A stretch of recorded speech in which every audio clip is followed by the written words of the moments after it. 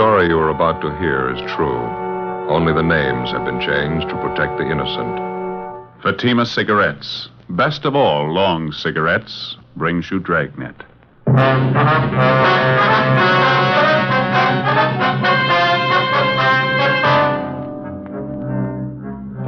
You're a detective sergeant. You're assigned to homicide detail. A well-known businessman in your city disappears suddenly from his home. He's seen driving away from the house in the company of two unidentified men. There's no explanation for it. Your job? Find him. How does Fatima compare with other king-size cigarettes? Fatimas are the same length and circumference, 85 millimeters long, 1 1/64 inches around. And Fatima filters the smoke exactly the same long distance as any other king-size cigarette. Tell me then, how is Fatima different from other king-size cigarettes? In Fatima, the difference is quality. Fatima gives you extra mildness, a much different, much better flavor and aroma. Remember, Fatima has all the advantages of extra length plus Fatima quality, which no other king-size cigarette has. So, insist on the best. Smoke king-size Fatima, best of all long cigarettes.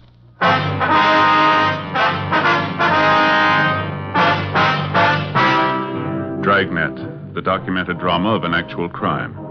For the next 30 minutes, in cooperation with the Los Angeles Police Department, you will travel step by step on the side of the law through an actual case transcribed from official police files. From beginning to end, from crime to punishment, Dragnet is the story of your police force in action. It was Wednesday, October 10th. It was mild in Los Angeles. We were working the night watch out of homicide detail. My partner's Ben Romero. The boss is Captain Lorman. My name's Friday. I was on the way back from the record bureau, and it was 10:38 p.m. when I got to room 42. Homicide. Hey, Ben? Romero? Back here, Joe. Captain's office. Oh, yeah. Captain? Joe, sit down. Thank you. I got your call. What's it all about? You're closer to it than I am, Skipper. You want to brief him? Well, it's a man by the name of Tony Richmond. He disappeared from his house tonight, Joe. Looks like it might be foul play. Tony Richmond. Name sounds a little familiar, doesn't it? Runs a couple of garages around town. Promotes sports events on the side once in a while. Sure. What's the story on him? Well, here's the way we got it from Richmond's wife. He was at home tonight. The whole family was sitting in a back room looking at television. Richmond, his wife, 2 children, and his father-in-law. Yeah. About 9 o'clock, the doorbell rang. Richmond went to answer it. He hasn't been seen since. Yeah? That's right. Mrs. Richmond said she thought she heard a little loud talking at the front door and didn't pay any attention to it. When her husband didn't come back, she went to have a look. Front door was wide open. Her husband was gone. No explanation for it at all, huh? One of the Richmonds' neighbors was sitting by a front window at the time, a Mrs. Sanford. She said she saw Mr. Richmond come down the front steps about that time, one man on either side of him. Mm-hmm. She got the idea Richmond didn't want to go with him. Was there any description on the 2 men? It's incomplete. The neighbor said she wasn't sure, but it looked to her like the 2 men pushed Richmond in a dark-colored sedan and drove off. Not much description on the car either, Joe. Oh, where does that leave us? Well, we're not positive there's anything wrong yet. There's a possibility it's nothing more than a misunderstanding. How do you figure? We got a couple of men out at the Richmond's house now. The wife told them that Mr. Richmond had a business appointment at 10 o'clock tonight. She didn't know where or with whom. Could have been with those 2 men. Mm-hmm. It doesn't sound quite right, though, does it? I mean, walking out without even telling his wife. No, something else to consider. Wife said that when Richmond went to answer the front door, he was in his shirt sleeves. Yeah. When the neighbors saw him come down the stairs with the 2 men, she said he had his coat on. If those 2 guys were going to grab him off, they wouldn't wait for him to get his coat. Yeah. How's it stand now? Got out a broadcast on a description of the 2 men in the car. Not an awful lot to go on, no license number. Anybody in particular who might have had it in for Richmond? Is there anything like that? No, not that we know of so far. He dressed pretty well, obviously had money, wore quite a bit of jewelry.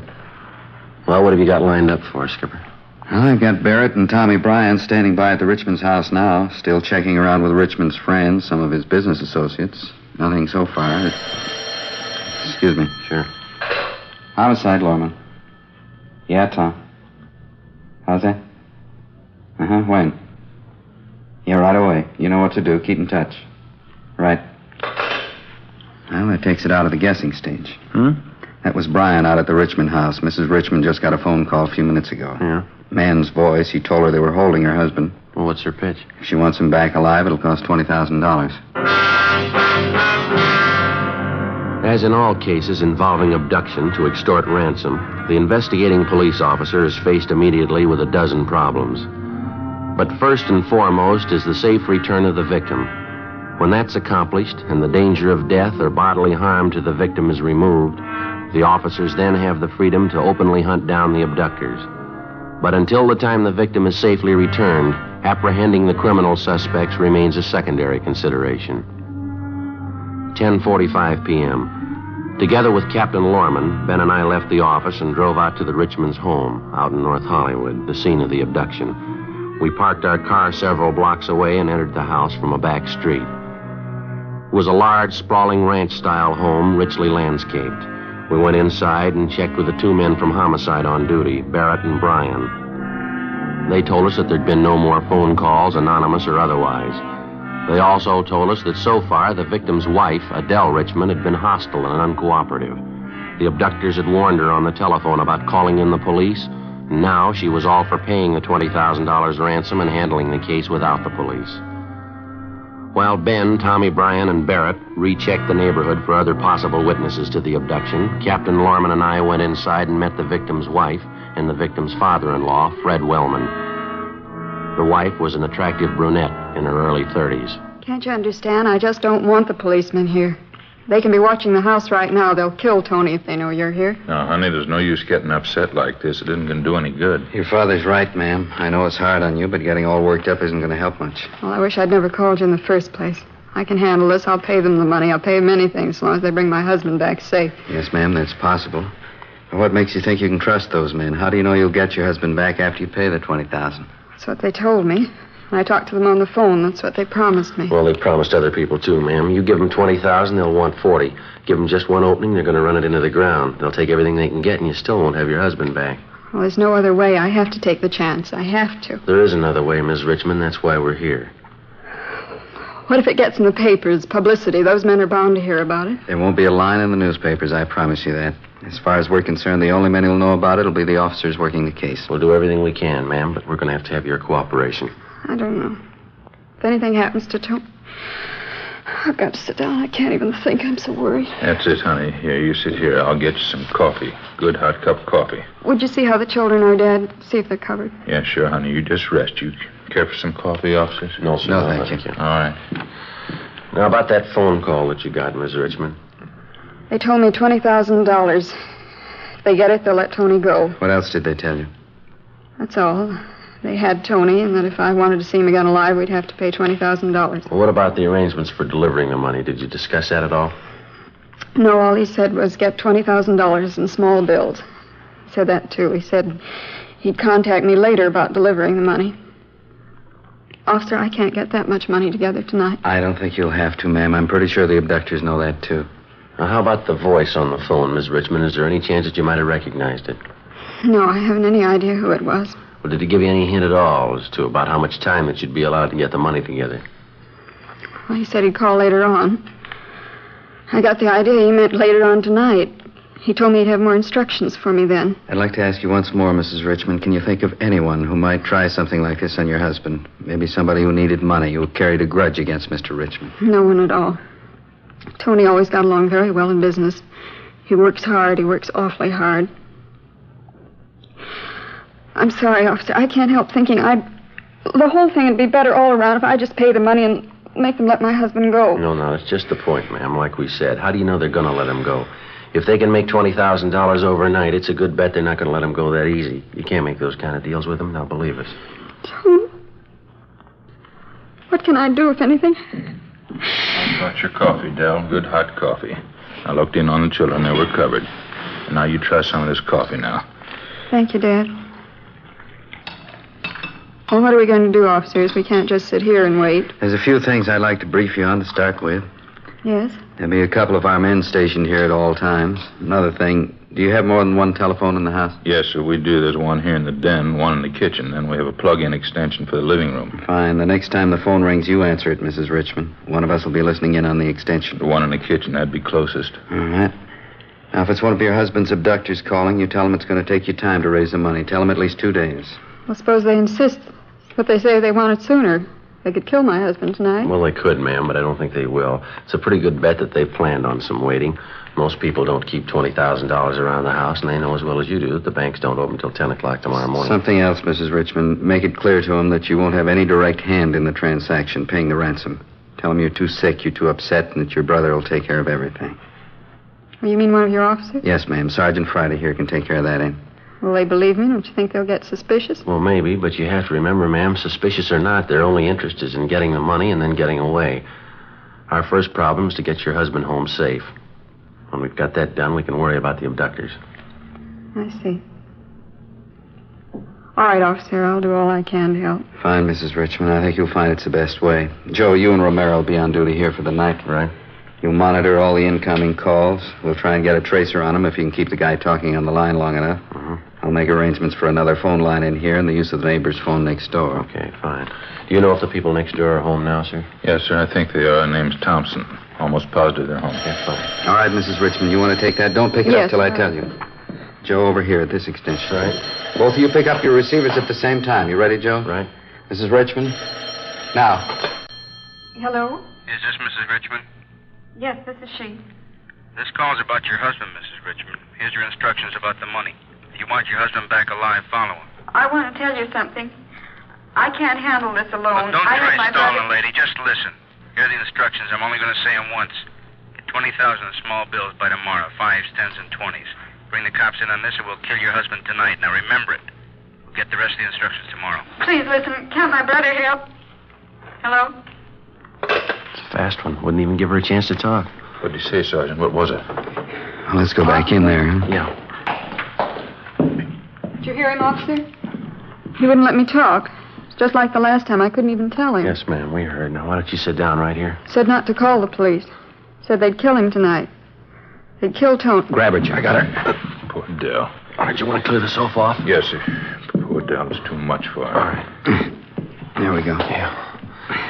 I think you ought to call your family doctor, sir. Sedative might help her quite a bit. Get her a little rest anyway. I already did, Sergeant. I could see this coming. I'll get a blanket. Well, what do you think? I only want 20,000 by tomorrow. 5s, 10s, 20s.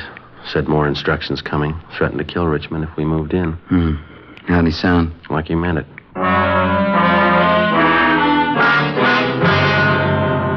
12:35 a.m. Captain Lorman and I remained by the phone. The family doctor arrived, gave Mrs. Richmond a sedative, and she lay down for a rest in her room. Barrett, Tom Bryan, and Ben came back to the house just before 1 a.m. They had a few more details on the description of the car used by the abductors, which they'd gotten from residents in the neighborhood. The information was relayed to communications, and a supplementary broadcast and an APB were gotten out. Ben and I stood watch at the house for the rest of the night, but there were no more calls. In the early morning, stakeouts were set up at the victim's place of business and also at the banks where he maintained his accounts and safety deposit boxes. That night, Ben and I still were at the Richmond place, standing by at the phone. There'd been no contact from the abductors during the day. We waited. Midnight. 3 a.m. 6 a.m. No word. Another day passed. And then another. Still no contact. No trace of Mr. Richmond or his abductors. Saturday, October 13th. Hope for the victim began to fade. Ben and I stayed on at the Richmond house. Say, could I get you officers something to eat, maybe? A nice piece of cold beef in the icebox. Could make you a sandwich. No, thank you. Just the same, sir. How's Mrs. Richmond tonight, sir? She feeling any better? My daughter, no better. She took a couple of pills the doctor gave her, trying to get a few winks of sleep, poor girl. Well, there's no use you sitting up with us, sir, if you'd like to get a little sleep yourself. No, I'd just as soon sit up. Couldn't sleep anyway. Hey, I don't suppose either of you would care for a little nip. Huh? No, sir, no thanks. Guess you wouldn't mind if I had one myself. Seems lately that's the only thing that relaxes me. Then go right ahead. When you get to be my age, a little bit helps now and then. Oh, there's some new magazines on the table there. Might help to pass the time for you. Thank you, sir. 3 days now. Not even a word about Tony. What do you really think, officers? Well, it's pretty hard to tell, Mr. Wellman. We're doing everything possible to find your son-in-law. There's not much to go on so far. Funny thing about Tony. Young fella, ambitious. Look what happens. Yes, sir. Wouldn't mind if I turn on the radio here, would you? I'll keep it low. No, sir. Go right ahead. sir. Yeah, it's a funny thing about Tony. The day he married my daughter, I knew he was going to make it. Bright fella, Tony. Sure been good to me. That's so? Sure thing. Took me in right after the wife died. I was out of work at the time. Been with him ever since. Attend the garden, kind of clean up things.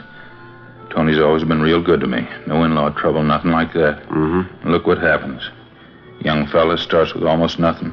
Builds a good business, family, nice home. Just look what happens. Well, there's no need to give up yet, sir. There's a good chance he's still all right. I don't know. I guess I just got a feeling about it. How do you mean? About Tony. He's a fine young man. Things like this, they always happen to the fine young man. You take me, for instance. I wouldn't make money the way Tony does. Build a big business the way he has. Guess that's why I'd never be in the trouble he's in. I don't think I follow you. Guess I never wanted it, Sergeant. Couldn't get interested in making money. You break your back like Tony does. You work, you get a big bank account. Yeah. Get the home, the big car, and the swimming pool. You work for it like Tony did. You work hard. You get your big checkbook and everything you want. Just look what happens. Poor Tony works night and day for the money. Right now, he's no better off than the guy who's only worth a dime. They don't hold beggars for ransom, do they? Say, excuse me, sir. I wonder if you have an extra book of matches around. I believe I'm out. Well, sure thing, Sergeant. I got some in the kitchen. Sure you wouldn't care for a little nip? No, sir, no thanks. Think I might. A little bit helps now and then. Ben? Yeah. Wonder what he means by every now and then. You want to grab the extension out in the kitchen? Right. Wait till I say, huh? Now. Hello? Is this Sunset 18046? Yeah, that's right. Was Mrs. Richmond there? No, not right now. This is her brother talking. Is there any message? I want to talk to Mrs. Richmond. Well, she's not here. Have you got a message for her? Would you say this is? Well, this is her brother talking. If you'd like to leave a message for Ms. Richmond, I'll see. This isn't her brother talking. I know his voice. Who is this? Well, maybe you can tell me who you are. This is Tony Richmond. Where's my wife? Richmond, where are you? Who is this? Where are you? I got away from her. Way out in the valley, a dairy range near Sepulveda. Are you a cop? Where can we find you? About a mile from Telegraph Avenue in Sepulveda. A road in the middle of a dairy farm. If you're cops, you drive out with the red light on and honk the horn. How soon can we meet you? A half hour. You get out of your car and stand right in front of the headlights. I'll be watching you. I want to get a good look at you. All right, half an hour. Something else. I got hold of a gun. Yeah? And if you're not cops, I'll know what to do.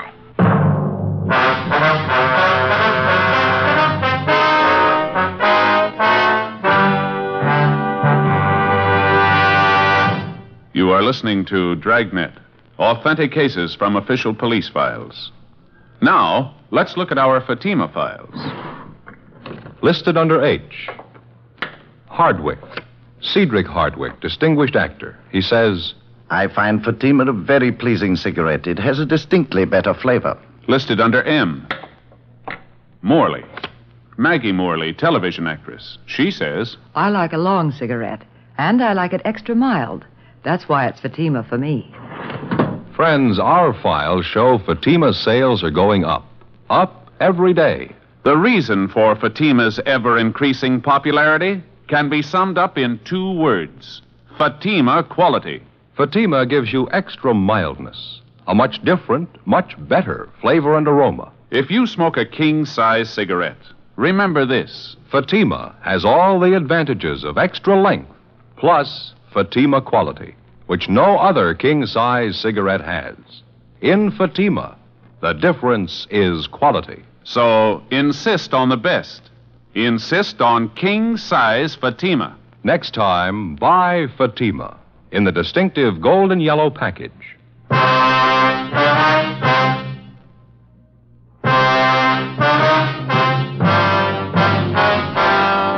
1:30 a.m. After we got the call from the man who identified himself as the victim of the abduction, Tony Richmond, we put in a call for Captain Lorman.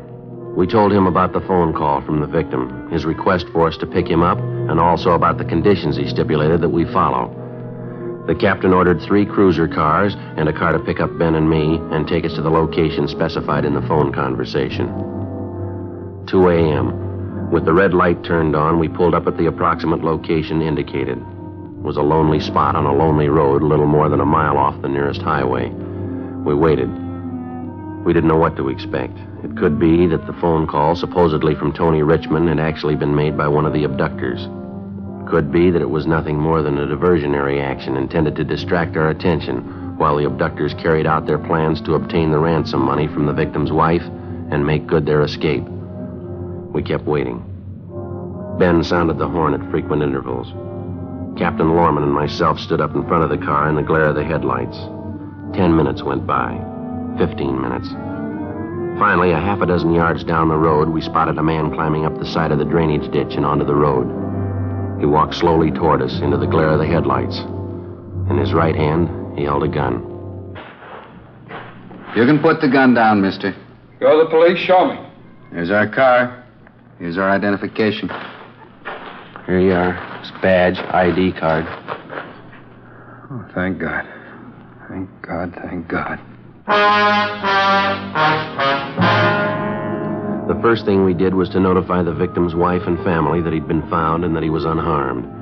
Then we called the office and told them what had happened. We offered to drive Richmond to his home immediately, but he told us that he was all right and insisted that he show us where the abductors had held him captive. We got in the car and started driving north along a dirt road that led off Sepulveda. On the way, Richmond briefed us on what had happened. He said that he'd been taken at gunpoint at the front door of his home 4 nights before, forced into a car by 2 men that he'd failed to recognize, and then driven to an abandoned shack in a deserted area in the San Fernando Valley. The 2 men had tied him hand and foot, partially stripped him, gagged him, and placed him under a floor of the shack and left him there. One of the men returned each day to give him something to eat. That night, Richmond told us that his captor failed to retie his hands securely. When the man left, Richmond succeeded in freeing himself from the ropes, made his way to a phone, and called his house. Outside of shock and exposure, he seemed to be all right. After pointing out the shack he'd been held captive in, and after we'd checked through it, Richmond was taken home in one of the cruiser cars. Ben and I remained on stakeout at the shack. Pretty dark. Can you see the shack all right from here? Just about, yeah. Keep an eye peeled on the road, huh? Yeah. Want to smoke? Thanks.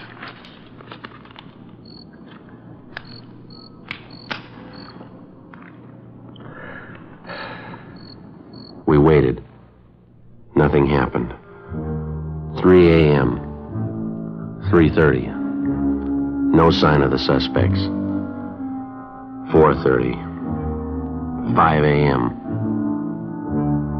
5:12 a.m. Ben spotted the headlights of a car at least a mile down the road. We watched them come toward us. When it got close enough, we saw it was a dark-colored late-model sedan. It fitted the description of the abductor's car perfectly. It swung off the dirt road and pulled to a stop near the shack. 1 man got out.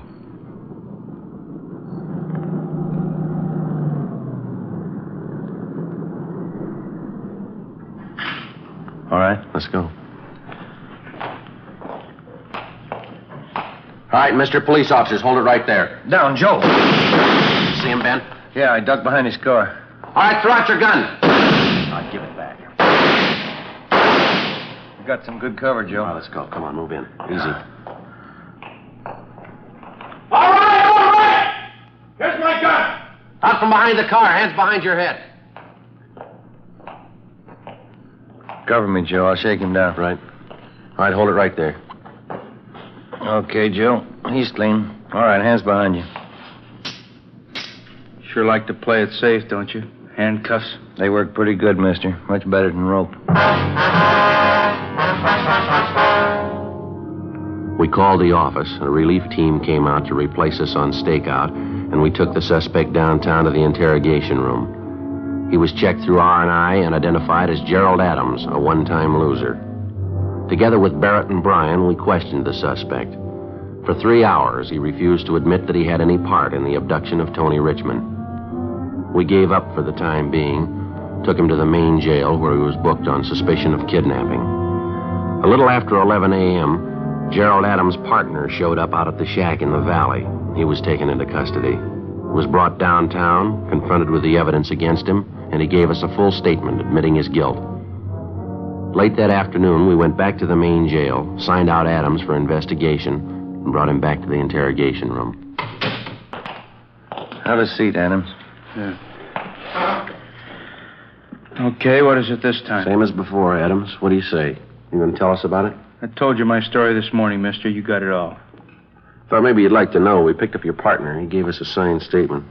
Here's a copy of it. Have a look. It's down in black and white. Your partner says you were in it with him all the way. What'd you say, Adam? Doesn't mean anything to me. You probably forced it out of him. Well, that's not what he says. He blames the whole thing on you. Says you set up the deal, you gave the orders, you made the phone calls for the ransom money. Says that's the way he's going to tell it in court. He's going to need a lot of proof. He gave it to us. He showed us your apartment, a couple of ransom notes you'd written, showed us the typewriter you wrote them on, showed us the clothes you wore the night you grabbed Mr. Richmond. He's a liar. Not according to our crime lab, he's not. They checked over the clothes, found particles of dirt and pollen in the trouser cuffs. They match up with samples we took from that field out by the shack. Well, it ain't true. None of it's true. You guy's a liar. Well, there's his statement, Adam. It's all there. If you got any corrections in the story, now's the time to make them. Adams? There's only one thing I want to know. Yeah? How did it happen? How'd you get a line on us? Richmond got away from the shack. We staked out on it till you came along.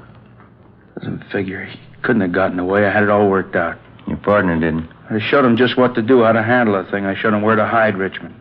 Couldn't have goofed up. I showed him the whole routine. Well, there's one thing you didn't show him. Yeah? How to tie a knot.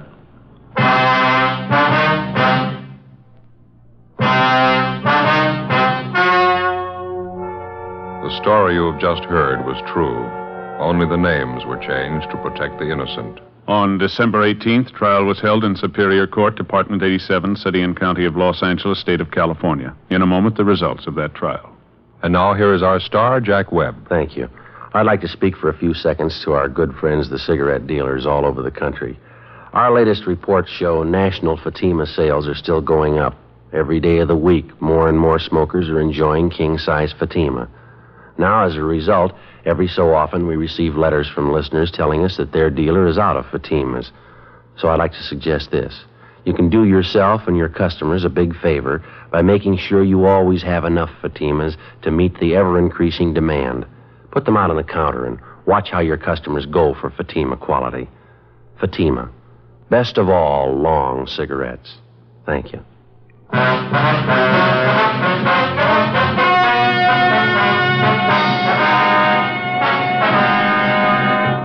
Gerald Adams and his accomplice in the abduction of Tony Richmond were tried and convicted in Superior Court of kidnapping. The state penal code stipulates that kidnapping for the purpose of extorting money is punishable either by death or by imprisonment in the state penitentiary from 25 years to life. Both Adams and his partner are now serving life terms in the state penitentiary, Folsom, California. Ladies and gentlemen, one of the first contributions to the special $5 million Red Cross flood relief appeal was $2.07 in pennies and nickels from two 9-year-old playmates in Kansas City, Missouri. Stepping up to the reception desk in the Kansas City Red Cross chapter, the pair proudly offered their earnings gained from touring neighborhood streets, reciting, and singing nursery rhymes. The money the Red Cross provides for rebuilding a house or refurnishing it, or for helping a family find the means to help itself, will be given outright, not lent. These were the words of President Truman in asking the American public to contribute at least $5 million to the Red Cross to aid the disaster-stricken people of Kansas, Missouri, Oklahoma, and Illinois. Won't you help through your local Red Cross chapter?